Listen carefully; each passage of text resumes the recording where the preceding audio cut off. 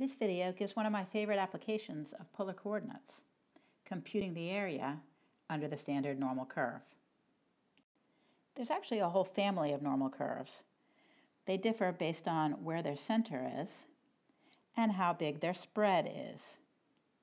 The standard normal curve is the one whose mean or center is at 0 and whose spread, given by its standard deviation, is 1. And it turns out that this equation, 1 over the square root of 2 pi e to the minus x squared over 2, gives you this exact shape of the standard normal curve. The e to the minus x squared makes sense. It'll be tallest when x is 0, and then it'll decay rapidly as you go on either side. And dividing by 2 turns out to be necessary to get the right spread or standard deviation. But you might wonder, what about this factor of 1 over square root of 2 pi? That's just affecting the height of the curve. Why pick that number? And why not just have a number 1 in front to make it simpler? Well, the reason that coefficient is used is in order to make the total area under this normal curve equal to exactly 1, which is exactly what you want it to be if this total area is representing a total probability.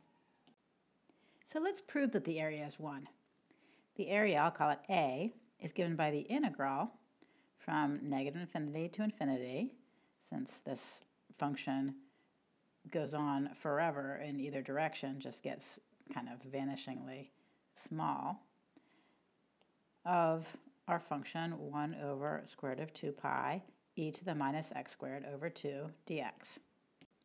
Now this function, e to the minus x squared over 2, is notoriously difficult to integrate. In fact, it has no elementary antiderivative. There's no simple way to integrate it. So here's the trick. Instead of calculating a, the area, we're going to calculate a squared. So that's going to be the same integral times itself. It's hard to imagine that that would make anything easier to compute, but in fact it will. I'm going to copy the first integral over as it is, but for the second integral, it doesn't really matter whether I call this dummy variable x or y or t, so I'm going to replace that variable with y's. Next, I'm going to rewrite this product of two single variable integrals with a double integral.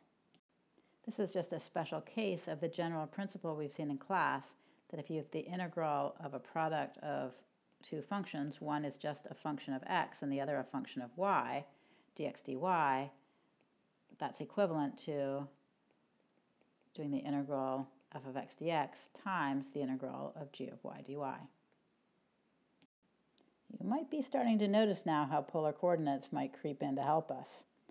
Let me first bring the 1 over square root of 2 pi factors out to the front.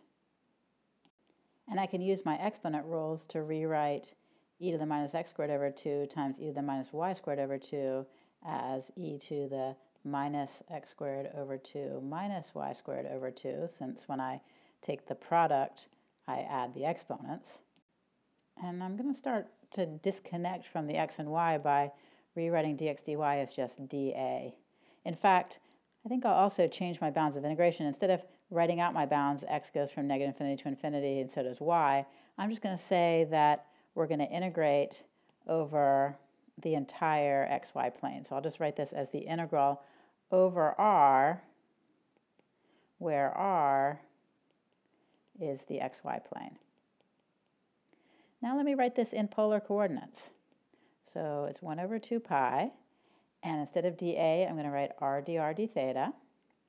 Instead of e to the minus x squared minus y squared over 2, that's the same thing as e to the minus r squared over 2.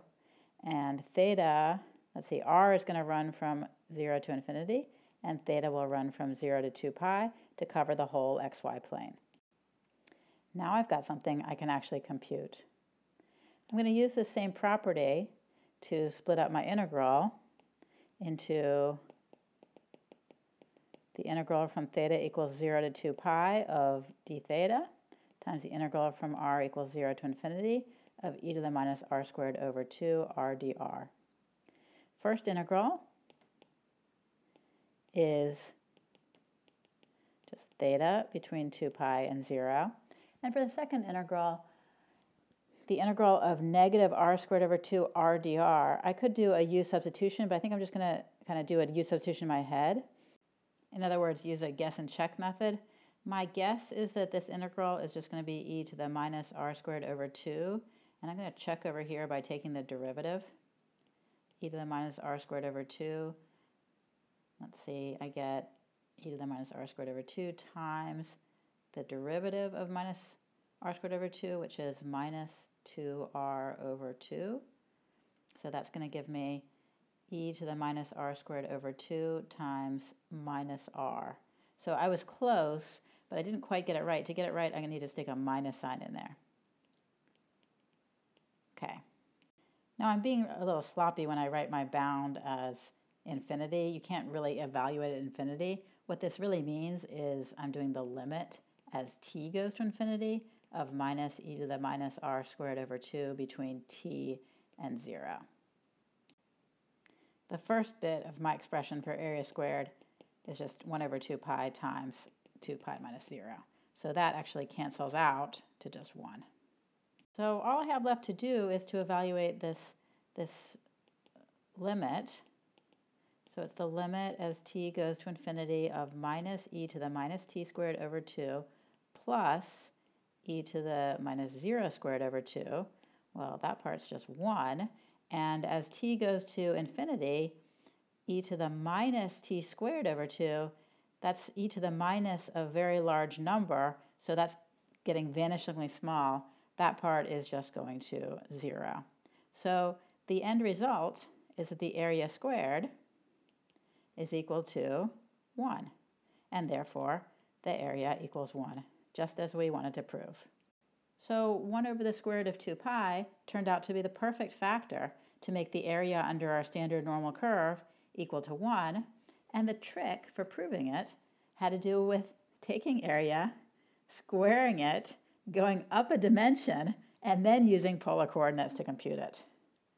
What genius. I've heard this proof attributed to Gauss, but I don't actually know the history of it, so if anyone else knows, please leave me a note in the comments. So I hope you enjoyed this proof that the area under the normal curve is 1.